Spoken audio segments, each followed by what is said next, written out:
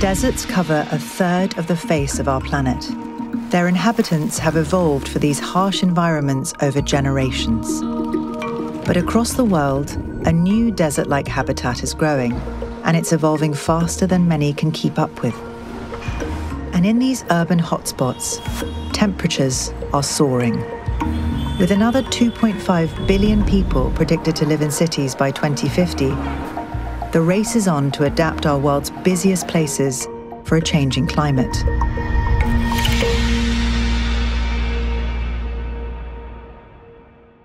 Cities are actually heating up twice as fast as the rest of our globe. Our cities are built for a different era. They're not built for the climate that is ahead of us. The materials that we build them with, concrete and asphalt and cement and glass and steel, are materials that absorb heat and radiate heat at night. But it's not just the material, it's also the heat that we as humans create in cities, which makes cities even hotter. In the future, heat waves are expected to become more common and intense. The consequences in our cities could be deadly. The numbers are staggering. With the heat waves that we had in the summer of 22 in Europe, we had 61,000 people's deaths linked to those heat waves. And we're talking about a period of a couple of weeks where we lost an enormous amount of people. The ancient city of Athens was one of the cities hit the hardest. Οι υψηλές θερμοκρασίες χρόνο με το χρόνο αυξάνονται. Αυτό αποτελεί μια πρόκληση και για τη δημόσια υγεία. During the worst of the heat waves, the Hellenic Red Cross set up emergency response teams to help vulnerable people. Emergency solutions from cooling centres to city shade maps are all being rolled out during heat waves. But while human efforts focus inside the city, outside of it, the heat is fueling fires that are helping desert-like conditions to expand. Heat waves are usually the beginning of a series of other types of disasters that cascade after heat waves. For example, long periods of heat waves bring about droughts, and the lack of humidity really facilitates and triggers wildfires, which we've seen last summer. For example, we had incredible wildfires all around the Mediterranean. 10 ημέρες πριν καιγόντουσαν όλη η περιοχή εδώ γύρω.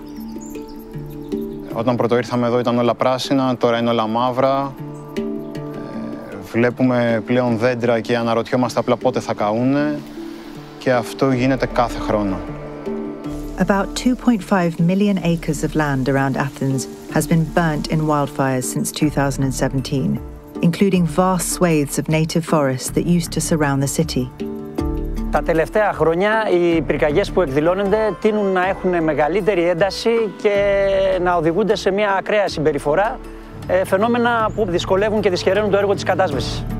The fires destroy vital habitats for wildlife, and losing so many trees leaves the area and the city even more vulnerable to heat. So Athens as a city needs more green. We don't have enough natural environment that can dissipate all this. The most desirable weapon that we have is nature.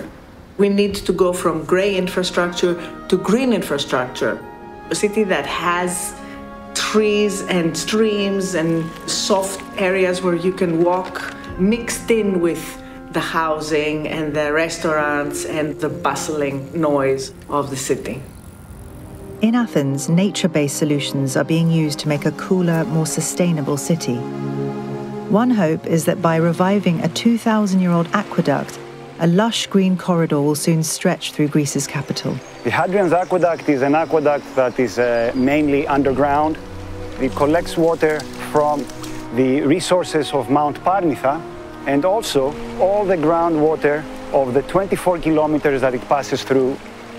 We are utilizing a water resource that is lost mainly to the sea for irrigation purposes to create more green and blue spots in the city. Using nature to future-proof our cities in the face of climate change is a mindset shift. Το πιο σημαντικό είναι να μπορέσουμε να σκύψουμε και να αφουγκραστούμε τη γη μας, έτσι ώστε να αρχίσουμε πιο συνειδητά να προστατεύουμε το περιβάλλον μας. We can grow a community that cares. And I think this is very important.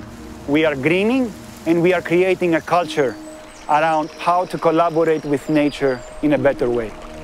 It's a luxury to be cynical. We have to keep hoping and keep working. We have to prioritize nature in our cities.